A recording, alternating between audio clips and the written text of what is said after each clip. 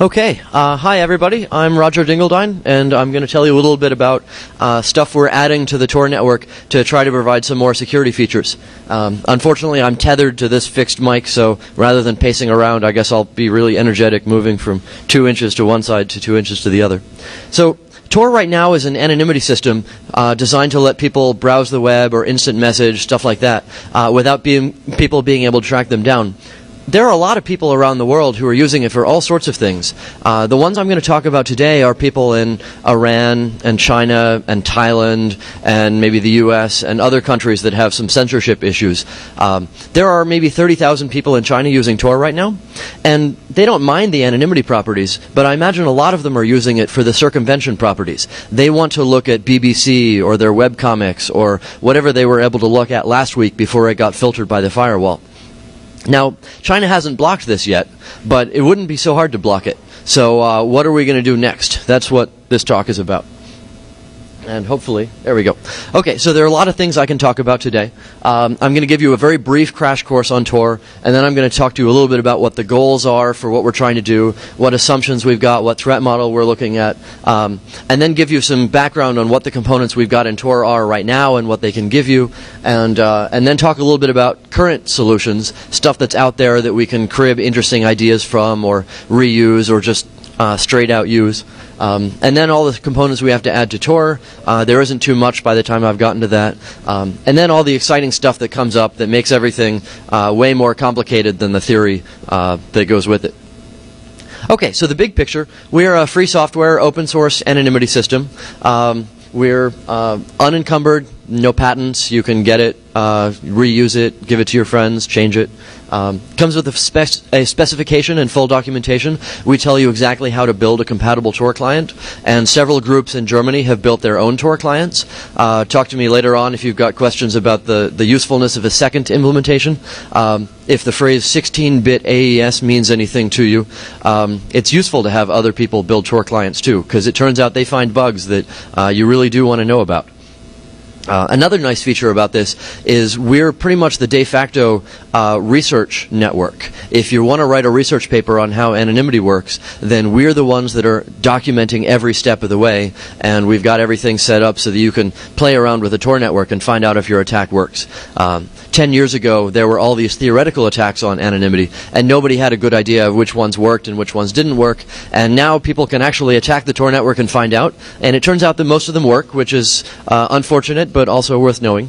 So I guess that's the point behind being able to document everything. We were also picked by the European Union Prime project as their low-level transport anonymity. That's a 30 million euro privacy project in Europe to try to explain how privacy could work in the world if you set everything up right. And the exciting part about that is that there were some European anonymity systems that they didn't think were as flexible, scalable, well-documented as the one built in America.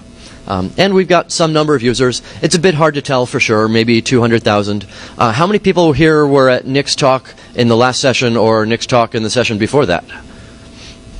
Okay, quite a few hands, but not all of you. Great. And we've got about 1,000 servers around the world on 6 continents. I was going to say 5, but there's one in Morocco today, so 6 continents. They come up, they go down. And there are we push maybe a gigabit per second of traffic, maybe a bit more than that. So there are a lot of different users doing a lot of different things. And PC World magazine picked us as number 40, I think, of their top 100 products of 2005. We beat out Wikipedia, we beat out the iPod. I think this year they're putting us in their top 25 products you've never heard of. So I don't know how the balance there works, but they're still noticing. A lot of different magazines have been doing different things. We were on the front page of the Wall Street Journal a couple of years ago. Okay. So there are a lot of different people who care about this anonymity stuff. When I talk to researchers, I work on anonymity systems. When I talk to my parents and my grandparents, I work on privacy systems, because that anonymity stuff is scary, but privacy is worth having. When I talk to corporations, Google, Walmart, stuff like that, I work on communication security or business security, because they don't want that stupid privacy stuff, and they're scared of that anonymity stuff, but they really do need their security. They want to be able to look at the competitors' websites without having everybody know exactly what they're looking at. They want to be able to go out and buy stuff on the internet without having their ISP keep track of where their suppliers are. And when I talk to governments and military and stuff like that, we work on traffic analysis resistant communication networks. Because they don't care about that anonymity stuff or that privacy stuff, and they've got plenty of security, but they do need to resist traffic analysis. So the fun part of working on all of this is we've got all these different communities that care about the same security properties for quite different reasons, and we need to bring them all into the same network so they can get anonymity with each other, so they can blend with each other. So we've got military, law enforcement, corporations, individuals, activists, human rights, civil rights, all sorts of communities going into the same anonymity system, which is where the anonymity comes from. Okay, so how do you build an anonymity system? The very easy answer is you put a computer somewhere out there, say in San Diego, and you get all the users to show up. Each of them connects to it as a proxy, and they say, hey, I want CNN.com, I want Indie Media, I want Voice of America. And then the proxy goes out and fetches them and gives them back, and the websites don't know which Alice has asked for which page. So this is great. It's really easy to set up. It's pretty much how most of the commercial anonymity systems work, except for that big vulnerability in the middle, the big central point of failure, pointer vulnerability. There are so many different ways that a single point can be attacked. Maybe you get a colo box next door and you watch the traffic going in and out of it. Maybe you get a job as the janitor in the colo. Maybe you bribe the janitor. Maybe you call the CEO up and threaten the kneecaps of his daughters. Maybe you send a guy named Guido on an airplane. The list goes on and on of single points of failure, ways that things can go wrong. So what we're trying to do in Tor is we'd like to not have that central point of failure. The basic idea is we distribute the trust. You go over 3 different hops, and as long as they're not collaborating, then you're in business. So yes, the first guy might be bad. If the first guy is bad, then he knows that Alice is... I'm cut off over there. Oh well, that still works. He knows that Alice is using the Tor network, but he doesn't know what Alice is doing. He doesn't know which Bob she's trying to go to. On the other hand, if the last guy is bad, then he knows that somebody is talking to Bob, but he doesn't know who is talking to Bob. And if they're both bad, if R1 and R3 are both collaborating to try to figure out who is talking to who, thank you. Then we're in bad shape. If you're seeing both sides of the circuit, then you can do traffic correlation attacks to say, hey, wait a minute, the traffic looks exactly the same on both sides. I'm pretty sure that Alice is talking to Bob. So the security that we get from the Tor network is from having a large enough network and a diverse enough network that not very many attackers are going to be in the right places to see. If you happen to be observing the correct places, we assume you've bought a statistician. We assume that you can do the traffic analysis and win. But if you don't happen to be in the right places, it doesn't matter how good you are at math. You don't have the data. There's nothing you can do to learn that it's both Alice and Bob. So far, so good? Okay. And there's a lot of crypto. I'm going to gloss over the crypto. Feel free to ask me questions later on. The basic idea is that you build a tunnel one step at a time, and you establish a different encryption key with each person in the tunnel. And that means that by the time you're sending a packet to R3 that says, please connect me to CNN.com port 80, the guys in the middle can't read it. They just know where to pass that encrypted packet. Okay, so that was the really quick crash course in Tor. And feel free to jump up at any point and ask questions if something I say doesn't make sense, because we've got almost 2 hours here, so there's plenty of material to cover, but I'm also happy to get sidetracked a little bit here and there if we need to. Okay, so the stuff we're going to be talking about today, people can block connections to the Tor network. It doesn't matter how good the anonymity is for Tor itself if the user can't get there. If a great firewall of whichever country it is prevents its citizens from getting to the Tor network, then they're not going to get whatever anonymity, privacy, security, traffic analysis, resistance properties they're looking for. So there are a lot of different ways we can do this. That they can do this, they, the attackers. One of them is you block the directory authorities, and I'll tell you a little bit more about what directory authorities are in a bit, and some of you already know from Nick's talk. So there are 5 of these. They're hard-coded, the IP addresses and keys in the Tor code. So you go get those 5 IP addresses, you put them in your filtering list, and you're all done. And if you don't want to do that, then the Tor directory itself is public. There are about 1,000 servers out there. The IP addresses are published. They're updated every couple of minutes, and that's all there is to it. You go get that list, you put it in your filter, and you're done. And if that isn't enough, right now the Tor the Tor handshake, the Tor TLS handshake that we do, we actually tried to follow the specs. The X509 stuff says put your organization name here and put your common name there and describe what that certificate is for. That turns out to be a bad idea because we've got little strings like Tor in our handshake, and all you have to do is look for the string Tor during the TLS handshake, and you know what sort of communication it is. Okay, so the goals we're going to talk about today, we need to figure out some way to attract a lot of different relay addresses that aren't the 1,000 of them sitting in the public directory, and figure out how to make use of them. And we have to normalize Tor's network fingerprint. We have to make sure that when you're actually using a Tor connection on your network, nobody can look at it and say, hey, wait a minute, I know exactly what protocol that is. We have to solve the discovery problem.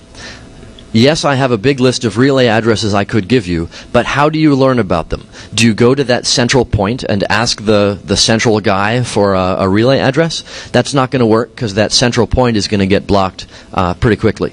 So we need to somehow do the bootstrapping problem of how do you learn anything to begin with. And the most challenging of these, don't screw up our anonymity properties in the process. This is really tricky because we don't really know how to measure anonymity or what we mean by screwing up or not screwing up. So we need to sort of try to get an intuition about that as we're going. Okay, so there are a lot of assumptions that we might make. One of the challenges here is that every time people work on a circumvention system or something to deal with China or Thailand or Iran, they always come up with a different set of assumptions. A lot of them in the Defcon community say, okay, imagine the adversary is super powerful, he's got $100 billion dedicated to tracking me down, and he wants to make sure that no citizen will ever do anything bad in any country. And then they try to build a system, and it turns out they can't build a system for that because that's really hard. And then they fail and they disappear. And the history of circumvention systems at Defcon is filled with stuff like that. So I'm going to try to give a sense of, from talking to people in China and Iran and other places, of what the actual issues are, what the assumptions we can make about our attacker are, and hopefully that'll make things a little bit easier to tackle. Okay, so the first one, like good security researchers, we'd like to build something that can handle stronger adversaries than we predict right now. And that might contradict a little bit with what I talked about before. We're not talking about a super powerful adversary that can do anything, but we also don't want to go up against a weak attacker. For example, right now, China doesn't block the Tor network. But that's not the attacker we're looking for. We're not looking at an attacker that doesn't care at all, because against that attacker we're done. So we'd like to do something a little bit stronger than that, so that when the attackers we're looking at take notice, then we're in better shape. We also have a lot of different users in mind. Maybe there are people in China who need this. Maybe there are people in Thailand who need this. Maybe there are whistleblowers and corporate networks. I've talked to a variety of huge corporations, and they are one by one saying, hey, wait a minute, my employees can use the internet from my network. I don't want them to do that. And so they're slowly locking down every possible proxy, every possible other thing. I suspect that they will be collateral damage if we succeed at making China unable to block this. But we can certainly get into that later on also.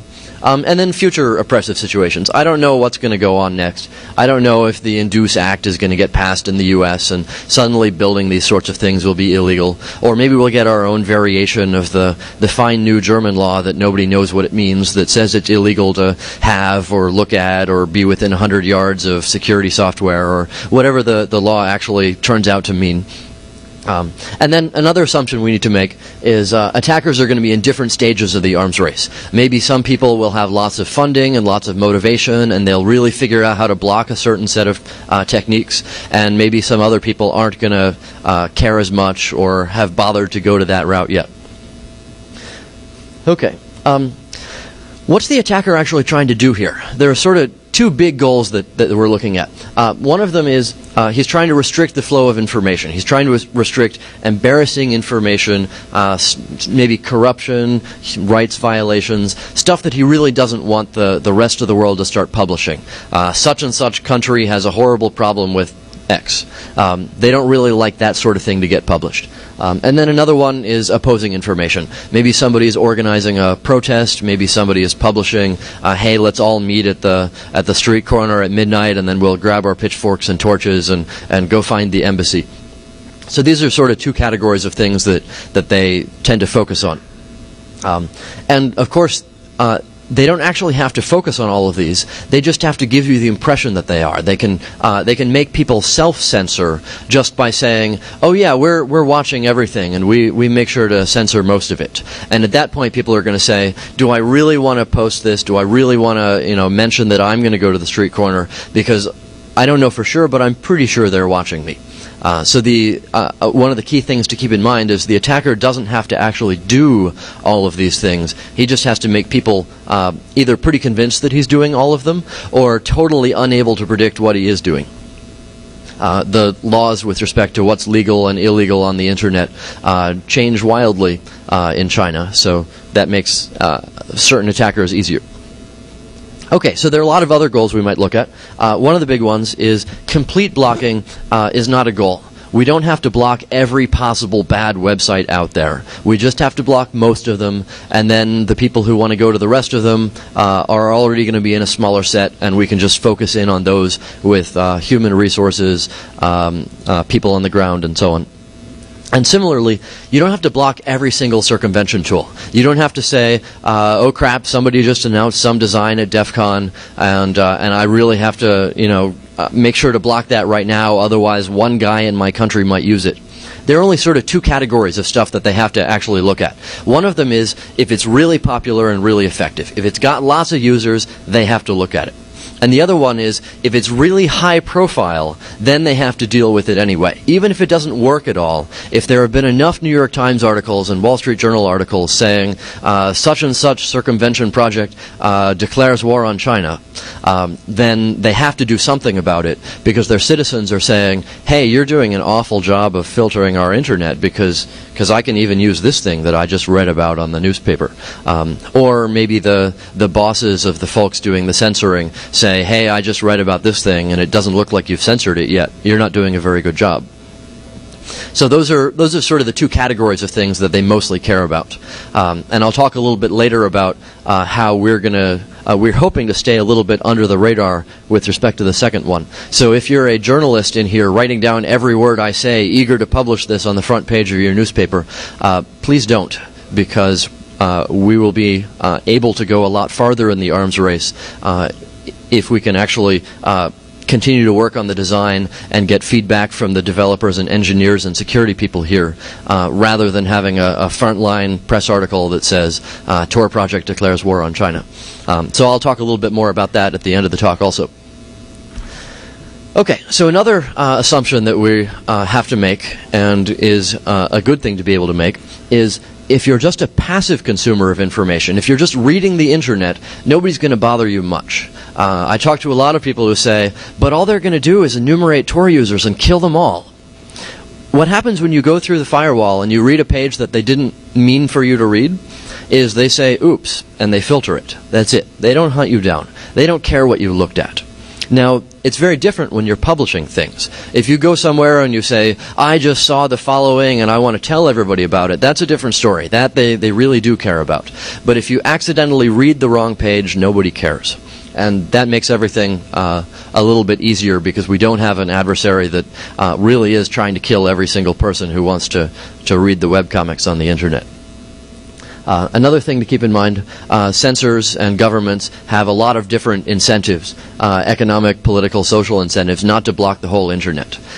When we started out doing this, we were thinking, okay, so if we follow the arms race really far and they block the whole internet, they just shut it off, did we succeed or did we fail? If we force, a large country in Asia to not use the internet anymore, are we actually helping their citizens learn more about what's going on and helping them coordinate and learn about democracy and learn about what's going on in their country? Probably not. So fortunately, from what we can tell, many of these countries don't actually want to shut the whole thing off. They've got a lot of financial interests in keeping it up. Now, that's not true for all countries. If you talk to Burma, I just talked to the fellow in charge of the Democratic Party of Burma. He can't ever go to Burma. And he was explaining that modems are illegal there. In fact, they just leveled like 3 blocks of a city hunting for a modem a little while ago. So in that sort of situation, we're in bad shape. You're not going to... You really don't want to be found with a Tor client or a computer at all in that area, and there's not really much we can do for you. And another point, they don't mind collateral damage. A little while ago, India said, there's a blog up there that's going to make our citizens upset because it talks about religion. Please filter it. So they handed the IP address of the blog to all the major ISPs in India, and it happened to be an IP address for a little thing called Blogspot. And that turns out that India blocked, 60,000 blogs for 2 or 3 days. And after a while, a lot of people started yelling at them, and they decided to change it, so they're now blocking less. But, I mean, this is India. Everybody thinks of them as a fine democracy. They're, close enough to first world. They got a lot of smart people there, and yet they're working on filtering their internet, too. So I guess the lesson there is sometimes they don't mind collateral damage if there's something really exciting on the IP address they want to block. Speaking of which, how do they actually do these blocks? There are 3 sort of high-level categories of how they actually do filtering right now. One of them is they get an IP address or a port that they don't like, and they put that on their firewall filter, and out it goes. Whenever you talk to a certain IP address, if you ever talk to a certain port, then they just hang up on you. Another one is keyword searching in TCP packets. So if you send a TCP packet and inside the payload is the word Falun or democracy or something like that, then they notice and they send resets in both directions. And as long as you follow the TCP protocol, then you hang up and you can't talk anymore. And then a third one is they intercept DNS requests and they give you other answers. So if you search for a certain thing on democracy or Falun Gong or something like that, then they send you, they give you a legitimate DNS answer, and they send you to a page saying, it seems that you've been looking at this stuff. I think you might be an immoral person and maybe you should reconsider. We are watching you. And that helps people, have a good sense of how the firewall works and what sorts of things they're concerned about. So those are sort of the 3 categories of things that people are doing right now in terms of filtering. Another assumption, the network firewall doesn't have an unlimited amount of CPU and attention for every connection that goes through it. It can't look at that and say, hey, wait a minute, you look like an SSL connection, but actually your random number generator is weird because you don't have quite enough entropy over in that field. They don't have time to do that for every connection that's going through. And that means we don't have to do full steganography. I talk to a lot of people working on this sort of design, and they say, but I have to have a totally random connection, and I can put it in the 4th byte, and they'll never look there because we don't want to deal with that sort of stuff because that will never work. That whole field is dead, at least with respect to this sort of attacker. So it's a good thing we don't need that. Also, there's a time lag between attackers sharing notes. Maybe a certain large country will find out how to block several of our techniques, but they're not going to tell all the other countries immediately. There will be a while before they share, or maybe somebody else will, show up and go to a seminar or something. Now, the counterexample to that is American corporations. Cisco has made a habit of saying, we have built a new way of oppressing your citizens, and we'd be happy to sell it to any country who wants it. So that's a way that a single attack gets spread very quickly to a lot of different countries. And we can sure talk more about the upsides and downsides of letting American corporations oppress other people's citizens. And another piece of that is the insider threat probably is not a worry initially. If I show up here and I have a little design and I start deploying it a little bit, the attacker is not going to sign up 80% of the first volunteers who show up. He doesn't care that I'm doing this. He has no idea that it's even happening at this point. At least that's the assumption I'm going to make. Hopefully it's true. Okay, another perspective. Censorship is not uniform within a country. There are a lot of different ISPs in China, and they all have a lot of different policies. As far as I can tell for China in particular, the directive that they have from their government is the guy at the top says to each different ISP, don't embarrass us. That's it. That's the whole set of instructions.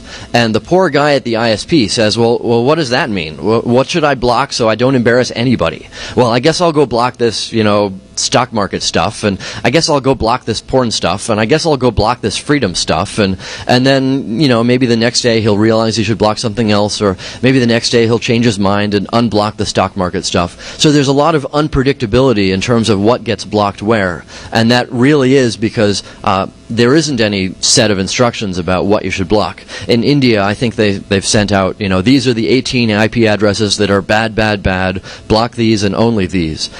Whereas in China, everybody sort of makes it up as they go. And then another thing to keep in mind is that the attacker can influence other countries and other companies to help them keep track of users. A year or so ago, China went to Yahoo and said, hey, there's this guy, he's a citizen of China, and he's, working against China. Can you tell us who he is? And Yahoo said, oh, yeah, certainly. I'll go check my logs. Yeah, here's the IP address. Here's all the mail he sent. That sucks. But it's how the world works. And Google is also trapped right there where China says, we'd be happy to have you in China, but we really do want you to filter everything that we want you to filter, and we can kick you out whenever we change our mind. So that's also a challenging set of assumptions to work with, but it's where we are. Okay, and we also need to assume that the users are not attacked by their hardware and software. If you walk into an internet cafe and there's a video camera behind you and there's a guy looking over your shoulder, this may not be a solution for you. We need to assume that there's no spyware installed, no cameras, stuff like that. I was talking to a group of dissidents from an Eastern Asian communist country a couple of months ago. And they brought me there, and I was about to do, a security talk for them, and I was all set to say, so here's how crypto works, 40-bit bad, 128-bit good, let me teach you about which software is compromised, and maybe Windows may not be the best choice for you. And they were getting phone calls saying, so-and-so just got arrested, what do we do? And so I realized that I wasn't there to talk to them about InfoSec. I was there to talk to them about OPSEC, and I don't know very much about OPSEC. But there are a lot of situations that InfoSec isn't going to help you very much. They were explaining after a while, yes, when I go to the bathroom, people walk into my house and they answer my Skype calls. There's a guy across the street with a parabolic microphone listening to everything I say. They steal my laptop. They install stuff. They put it back. I can't help these people. I'd love to be able to, but one impossible problem at a time. So, yes, there are some situations where we can work on stuff, and there are a lot of situations that are still beyond our reach. And then another assumption we want to make, assume that the user can get an actual copy of Tor. If you happen to be in Thailand and they give you Thailand's new official Tor and you use that one instead, then there's nothing I can do. You're using their software, you lose. So maybe we can help this a little bit with PGP signatures. I've got business cards up here that have the PGP key that signs the Tor source code. That works great for people who've met me. It works okay for people who've met people who've met me. It doesn't work so well for some guy in India or Thailand who doesn't ever leave his country. So there is a big challenge there in terms of how we get the real software out and how people know which software is the real software. Okay, so far so good. That's a little bit of background on what we should start out assuming and what sort of goals we've got in mind. Okay, so what does Tor offer now? What do we have that we can build off of? So the first step is we've got an anonymity system. And there are, I guess, 3 pieces of the anonymity that we want to pay attention to here. The first one is a local attacker on your network can't watch you and figure out what you're doing. And he also can't influence what you're doing. He can't say, oh, you want to go to that page? No. Oh, you want to go to that page? That's okay. So this is clearly useful for circumvention or blocking resistance. It's the property that we want most. But there are a couple of other ones. The other one is no single link, no single relay in the path learns about both you and your destination. And that means that there isn't as much of an incentive for the attacker to show up and sign up a lot of relays. If we were just a one-hop proxy, then I would expect the attacker to say, oh yeah, I signed up 80% of their network. Feel free to use the Tor network. It'll be great. I'll be watching everything you do. And in fact, they don't even have to do that. They just tell people they did. They just say, oh yeah, the Tor network, that's a one-hop design. Yeah, we took care of that. So by having multiple hops, we make it harder for people to actually attack the network in that way. And then the third one, the destination or somebody looking at it can't figure out where you're coming from. This may not quite matter yet, but imagine if the destination could figure out where you're coming from. Then imagine that China goes to Google and says, so I know that you really want to be liked by China, so why don't you go ahead and filter everything from people coming from China, whether or not they're using the Tor network. Anybody who comes in from China, anywhere they happen to be coming from, even if they're actually being relayed through Ohio, go ahead and filter them anyway, or we'll start hating you. So we really want to make it so that this goes into a debate about network neutrality, but we really want to make it so that people coming to websites don't reveal where in the world they're coming from. Okay, so there are a lot of other things that we have to build on from what we've got so far.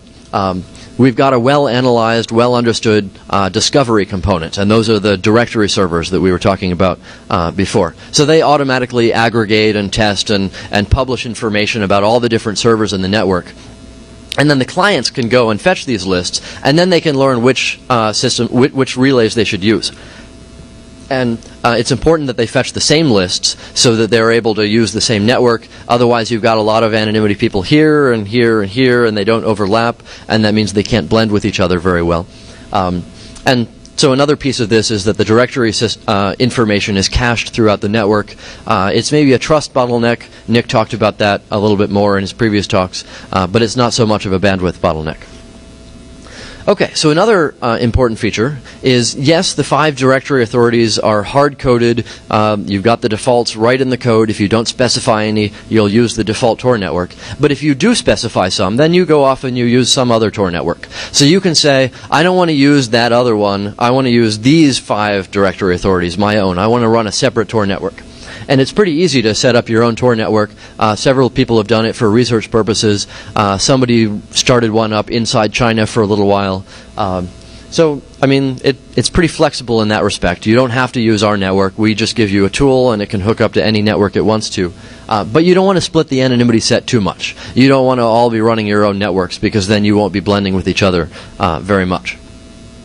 Okay, so another feature, Tor automatically builds paths if you give it a set of servers. So we're really just a tool. You tell me about some servers, and I'll build a path through them. And I don't care how I learn about the servers. Maybe I learn about them through this directory thing. Maybe I learn about them through some other mechanism for inputting server information. So there's a project at Harvard called Blossom from a grad student who graduated recently. And so he doesn't care about the anonymity properties of Tor. He cares about the reachability properties of Tor. He wants to say, I want to see CNN from Iceland. So Blossom will use the Tor network to build a path that ends in Iceland and then go to CNN. Hori wants to be able to say, give me the resource called the website from the location called Jeff's apartment. And it will automatically figure out which Tor server is running in Jeff's apartment. It'll exit from there and ask for the website. So he calls this a prospective access network.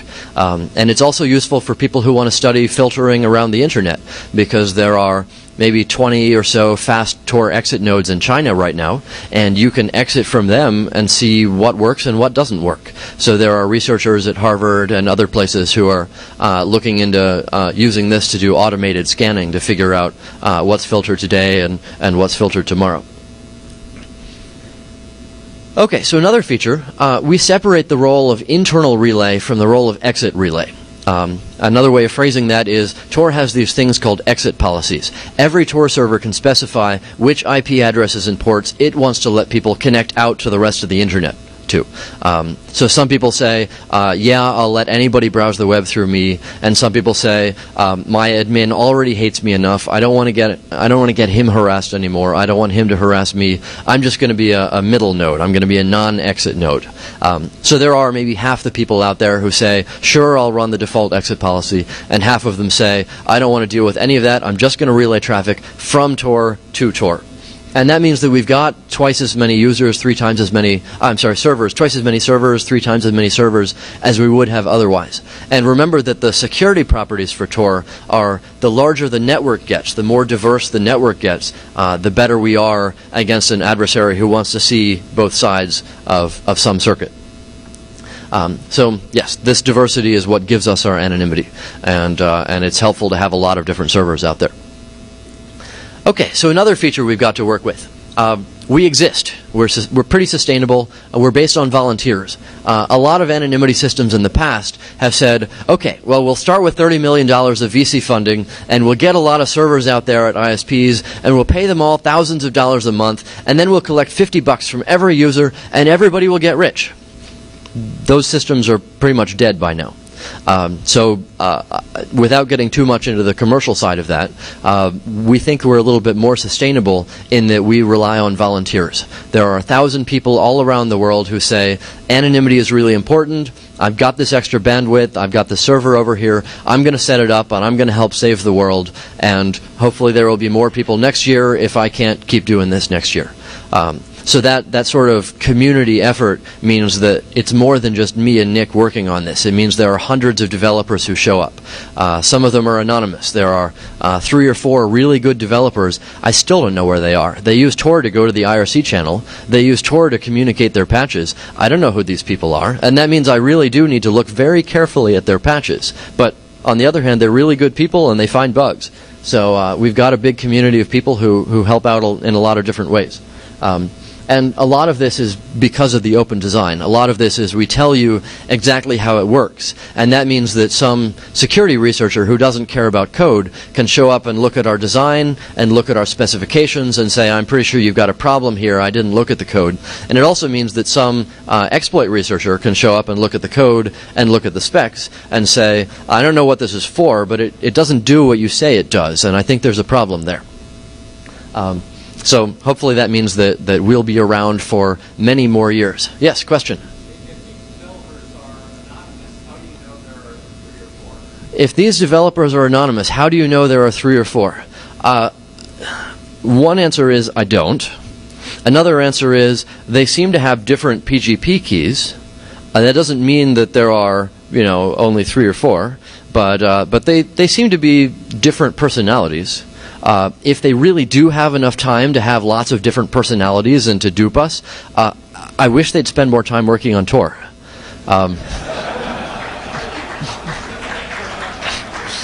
There are some great anonymous contributions. Nick made a mention a little while ago about the fellow who pointed out the Diffie-Hellman key exchange bug for us. This was right after What the Hack a few years ago, and I talked to an audience of 1,500 people, and I said, "Hey, if you find any problems in Tor, please let us know." And several people said, "Yeah, well, I'd like to, but my employer doesn't let me do that."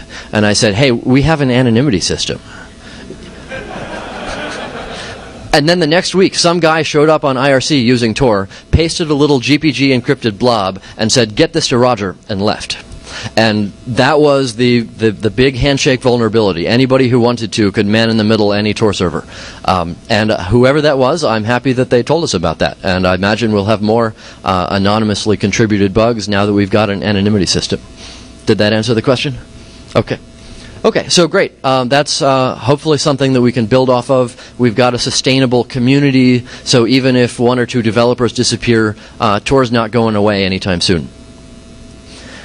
Okay, other features.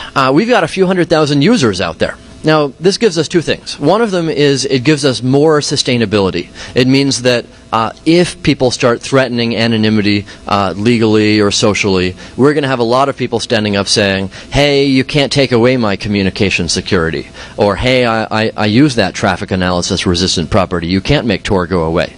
There are Navy soldiers in the Middle East right now who are using Tor, and they don't use it for anonymity. They don't care about that or privacy or whatever. They want to check their mail in Maryland, and they want to do it securely. They really do want to authenticate, but they don't want somebody watching the house they're in Iraq to learn what their affiliation is, and they don't want somebody watching the mail servers in Maryland to learn what their location is. So as long as we've got a large community of military, law enforcement, corporations, individuals, activists, human rights, civil rights, the list goes on and on, then it's going to be a lot harder for people to say anonymity is only for bad people, we got to outlaw it. Because there are so many people using it simply for good data hygiene. I mean, do you really want to be in Amazon's logs? I don't know what they're going to do with their logs in 2 years, or whether they're going to leak them like AOL, or I can list 40 corporations that accidentally lost their whole database. But that's also a separate talk. So one feature of having all these users is that sustainability.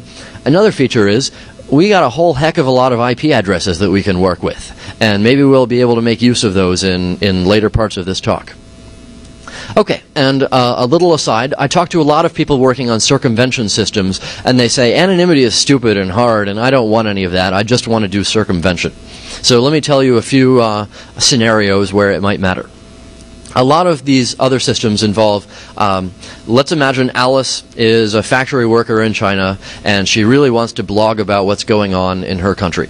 So her uncle happens to live in Ohio, and she calls up her uncle and says, hey, can you run a relay for me? And he does, and she posts her blog through him. And then the big bad adversary says, oh dear, somebody posted a blog entry about this. I really want to know who it is. I tracked it down to this guy in Ohio. Wait a minute, he's related to somebody at the factory. I know who published that. So that's an area where anonymity really matters in addition to the circumvention. Not only do you want some way of getting the packets out, but you also need to make sure that that the origin of the packets is not correlated with where they end up. And then another side of this is if you don't have any anonymity in your system, then the attacker really should sign up as much of the system as they can, and then they get to learn, well, this Alice posted about this Alice posted about this, and so on, and they can just start building profiles of the users in the network. Or just spread suspicion that they have. They don't actually have to attack things, they can just tell you they did. And now everybody will say, I'm not really sure I should use that Tor thing. Maybe I'll use nothing instead, and I'll just try it directly, or who knows what the alternatives are. Okay, so far so good. That's what Tor offers now.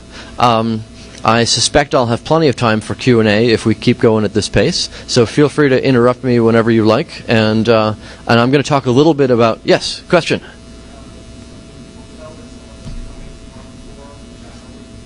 So the question is, can people tell that somebody is coming from Tor generally?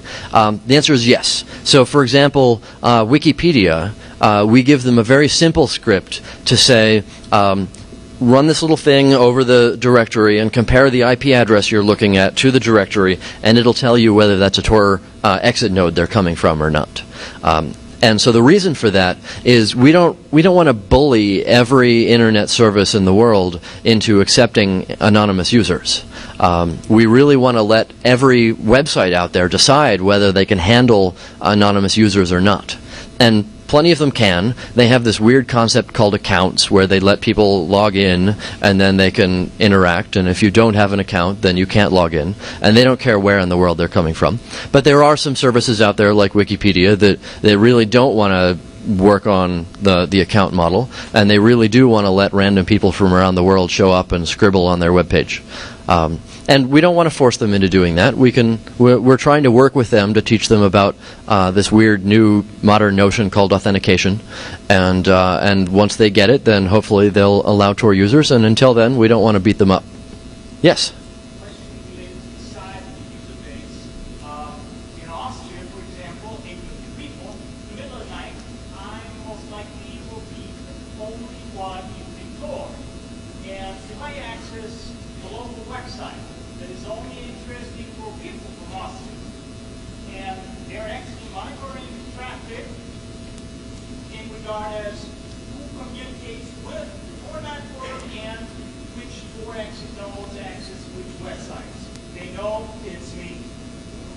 Yep. It's worse than that. If they're actually watching you and they're watching the website, I don't think it matters that there are other Tor users out there in the world. I don't think it matters that other people are using Tor at the same time. If they're watching your traffic and they're watching your destination, you're in bad shape. And unfortunately, this is a property of all low-latency anonymity systems. If you want to be fast enough that your users don't hate you and leave, then you need to be vulnerable to this end-to-end correlation attack. And it's an open research question whether we can address that, but I haven't seen any approaches yet that don't involve saying, how about you wait 3 hours and then your web page may or may not arrive. And nobody really likes that design. So yes, you're right, you're vulnerable. Let me give you another example that's maybe a little bit more extreme. Let's imagine there's a poor person in the Sudan, and they're in some camp because they happen to be the wrong community or gender or race or something like that, and they have a blog. There's one person in the Sudan who knows how to blog and knows how to use Tor. They use Tor. Something shows up on a blog post using Tor, and then the authorities think, well, gosh, I don't think I want that to have been published. Who is that person who knows how to use Tor again? At that point, she's in bad shape too. So part of that, I think, can be addressed by the design I'm going to tell you in a bit, where it's not nearly as obvious that you're connecting to the Tor network. And I should also clarify, answering the question over there, there's a difference between connecting to the Tor network and trying to prevent people or allow people from doing that, and connecting from the Tor network to a website. We really want to allow websites to decide whether they allow Tor connections, but we really want to allow Alice to decide whether she can get to Tor. So it's a matter of personal allowing people to do things. There are many questions. Yes, great.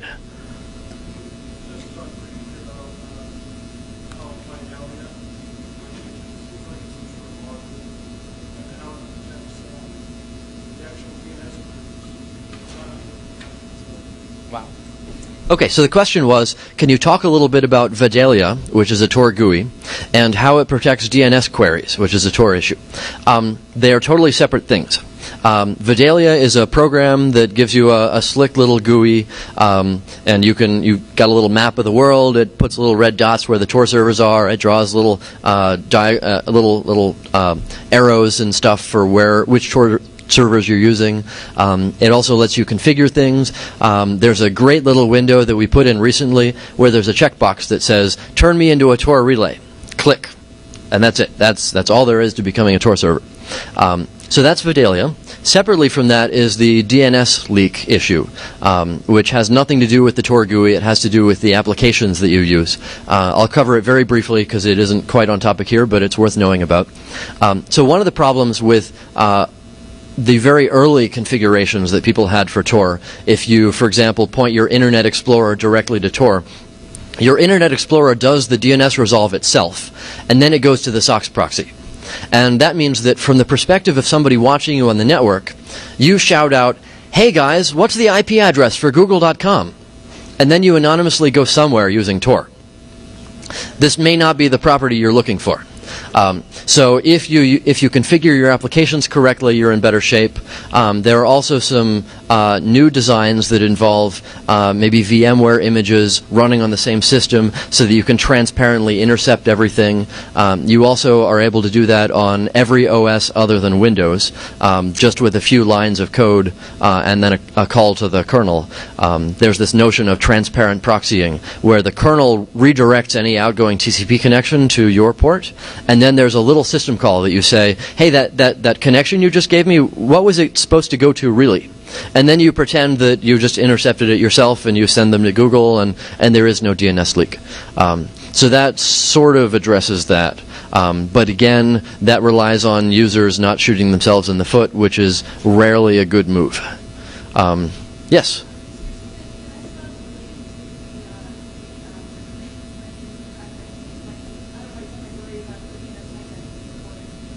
Yes, so the question is fixing the DNS leak problem related to the circumvention problem? And the answer is yes, because it's yet another way that some poor guy in China can screw himself. In particular, in China, if they do DNS interception, then they give you a different IP address, and then you anonymously would go to that, and you would anonymously go to the page that says, we are watching you, we really don't want you to learn about that.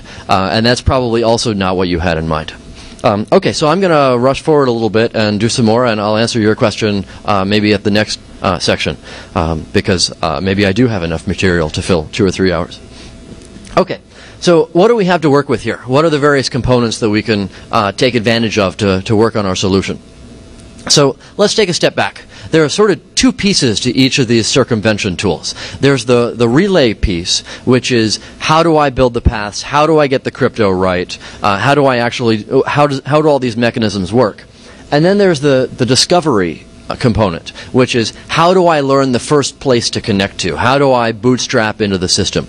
And we really can separate these two because a lot of the different systems have one relay component and then some other discovery component.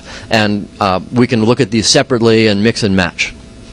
Okay, so one thing to look at, centrally controlled shared proxies, stuff like anonymizer.com. They've got a computer out there, or maybe they've got 25 different proxies out there, and they control all of them centrally. Another feature here is that they aggregate a lot of users into each of those proxies. So they've got weak security compared to distributed trust designs, compared to something like Tor where you have several hops, because every one of those proxies is the point of vulnerability. On the other hand, they're really easy to deploy because the user is already totally trusting the proxy, so you don't even need any client software. You just set up the proxy, you say that's the address, go ahead and tell that guy everything you want and he'll take care of you. And users love that because it's easy to do, except when you have anonymity problems. So this is something we can build with, and it's certainly something that's out there right now. On the other end of the spectrum are things like Circumventor or Siphon or CGI proxy. These are totally independent personal proxies. They're the Alice gets her uncle to run a relay type of thing. So they've got the same relay strategy. The relay is there's a proxy and you use it. But the discovery strategy is no longer we tell you the domain name and we hope that you can reach it. The new discovery strategy is I'm going to tell you personally about this relay address and then you can use it. And please don't tell the world. So these are great for blocking resistance. Nobody's ever going to know that this guy in Ohio is running a relay because only 1 or 2 people are using it. On the other hand, there's a huge scalability question. Let's imagine you don't know somebody in Ohio and you really need a relay. What do? How do you find somebody to run one of these things for you? And on the flip side, let's imagine you're in Ohio and you really want to help somebody. How do you meet up with somebody who needs a relay? So it's great for blocking resistance, but there's a scalability issue, and we'll try to tackle that one also. And then there are open proxies. I don't have to tell the Defcon crowd what an open proxy is, but Google for open proxy list, you'll get plenty of them. There are Russian corporations that refine the lists. They test them all. They give you ones that are guaranteed to be up and guaranteed to be at least 50 kilobytes a second. And I'm not sure, but they probably give you ones that are guaranteed to be inside U.S. military institutions and, whatever lists they happen to want to give you. So they've got a lot of different bandwidth and stability and reliability. It's hard to say legally whether you're supposed to be using them, whether people meant for you to be using them. A lot of open proxies really didn't have you in mind. And they're not encrypted in a lot of cases, which means that keyword filtering is still going to work. And then a lot of people say, aren't these a little bit too convenient? Who's running them? Why are we using them? I was actually just talking to an NSA person last week, and he was lamenting that a lot of people in his lab were saying, oh yeah, we get great anonymity. We found this thing called open proxies, and we're using them, and like we're using SSL, so we're all secure. And he's like, you're using SSL to some guy on the internet who said he'd be happy to relay your traffic? Something's wrong here. So there are many lessons to be learned all around. But that's another building block, and maybe we'll be able to make use of it. And then there's an anonymity system in Germany called the Java Anon Proxy, or JAP. And they're quite similar to Tor in a lot of respects. They use several hops. And things like that. We can certainly get into discussing the details of why our design is more scalable and more robust than theirs. But they also are working on a blocking resistance scheme. They're also working on some sort of how do we let the folks from Iran who want to get to the YAP network actually get there. And they basically have a CAPTCHA mechanism where you go to the website and they give you a little picture with some letters that are hard to read. And if you can type the letters in correctly, then they tell you an IP address that they haven't told very many other people. So this is a great mechanism. I mean, it's not perfect. I hear that some large governments can employ people to fill out CAPTCHAs, but it's a start. And then there's Skype. It does port switching and encryption and lots of other stuff so that it's not trivial to filter. On the other hand, it has a central login server. I was talking to a woman from Iran a little while ago who said, Skype is really great, but I can't do any of those things that cost money because I can't get to the place to pay Skype. So I can only do the free Skype things, and that doesn't actually let me talk to all the people I need to talk to. So we can certainly take lessons from it, but it also has problems. It doesn't solve the whole thing. And then there's Tor itself. Tor's website is blocked in a lot of places. It's blocked in Iran. It's blocked by the LA Times, which is sort of an adventure because I was doing an interview with a reporter from LA Times a few years ago, and he wanted to go look at the website, and he couldn't because they were contracting out to one of those filtering companies that doesn't let you look at scary things on the internet. And apparently we were, a scary thing on the internet. So it's blocked in a lot of places, but the Tor network itself actually isn't blocked in very many places. I think UAE very recently decided that they cared and they're starting to do something about it, but China doesn't block it at all. So the question is, why is that? It would seem that if there are 30,000 people using it right now, why haven't they done something about it already? So the short answer is, golly, I don't know, I haven't asked them. But there are a couple of other guesses we can make. One of them is, tens of thousands of users? Who cares? We got a billion people here. That's nothing. Nobody's using it. Another answer is the perception. We've been talking to people for a while, and a lot of people figure that Tor is for experts. There's this weird thing called a text file, and you sometimes have to edit it if you want your Tor to work right, and that means that most users are never going to touch it. And as long as the perception is that Tor is for experts, then they don't have to worry about blocking it. It's not a threat to them. And then the corollary to that is we haven't publicly threatened their control. As long as I keep talking to people about how Tor is for civil liberties in free countries, and it's about not getting in Amazon's database and not being the one that AOL makes fun of when they try to anonymize their database and publish 40 million records or whatever it was they published. Pardon? Okay. Then as long as we're talking about stuff in the free world, then nobody's going to care over there. As long as we're not saying this is for human rights, not civil rights, then we don't look like the sort of thing that they have to filter. We're not threatening them. But I guess the key point here is that we should realize we're already in the arms race. It's not that we're up against an attacker who is all-powerful and all-caring. We're already in the arms race. There are 30,000 people using Tor right now, and they haven't taken action. So maybe that's something we can take a lesson from also. Okay, so those are the current systems, and I'll take another little break because I saw some questions, and we'll go from there. Yeah? Does Tor have anything to prevent DOS attacks? And I guess there are two questions in there. One of them is, can you DOS people through Tor? And the answer to that is, golly, it'll be slow. I don't think they'll mind. And then the other half of that is Tor only transports correctly formed TCP streams. So it's not like you can send a bunch of UDP packets through it. You're going to be, making a connection, and then a little while later you're going to be making another. If you're the sort of person who likes to DOS people, there are a lot of better options out there. Go build yourself a 6-node botnet, and you'll be in better shape. So that's the first answer. And the other answer is, does Tor have any protection against people DOSing it?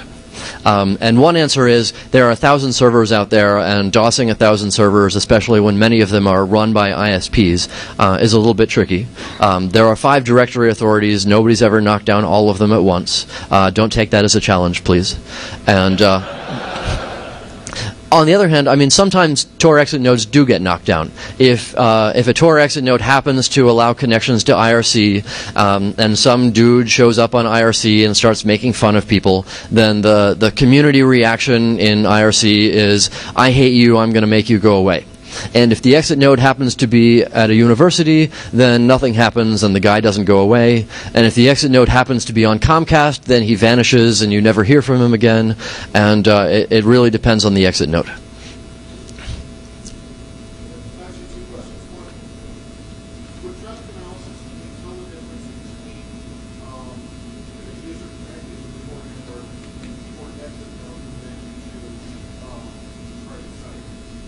What do you mean, tell the difference?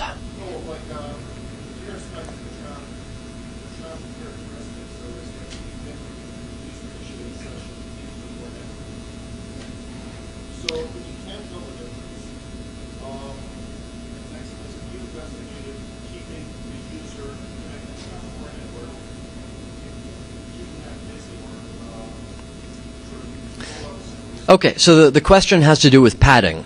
The suggestion is, why don't we pad the link from Alice to the Tor network all the time, and that way the attacker won't be able to do this end-to-end correlation attack as well. So the first answer to that is, golly, that's expensive. If every Alice is padding every link to the Tor server she's going to enter the network at, then suddenly the gigabit per second average traffic we push is going to be hundreds of times higher than that, and Tor is going to suck even more than it does right now.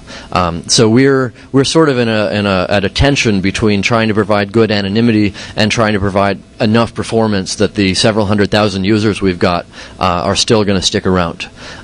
And it's still an open research question how much padding you have to add until you get any resistance to this end-to-end attack. But as far as I can tell, it's quite a bit. It isn't add 10% more. It's add thousands % more. And that gets really expensive. And then the other side of that is, even if you do that, even if you've got full padding, the internet's not perfect. You're still going to have little dips in the link from Alice to the Tor network. And so rather than looking for presence of packets and doing the correlation there, now it's just look for absence of packets and do the correlation there. And the math is the same. So you have to be perfect if you want to do padding. Otherwise, you're still vulnerable to these attacks. And then the question is, okay, but how long does it take? Does it take any less time or more time if you do that? And I don't know. That's still open research questions, but I'm not optimistic. Other questions, or should I move on to the next section? Oh, I see a big hand in the back, and you're going to have to shout really loudly.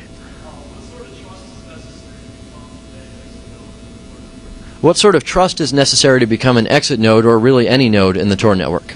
Once upon a time, you had to send me mail and say, hey, Roger, I'm that guy you met at the conference who said he was going to set up a Tor server.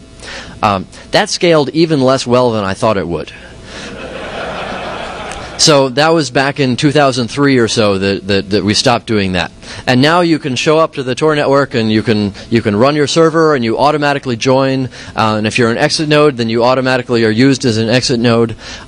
See Mike Perry's talk at I think 5 o'clock on how to on what he's working on in terms of scanning the Tor network to try to find evil people who are lying to users. But yeah, you want to sign up to the Tor network, go ahead. If we notice you're doing something wrong, then we'll either break your kneecaps if we know you, or we'll lock you out of the network by setting flags on the directory authorities.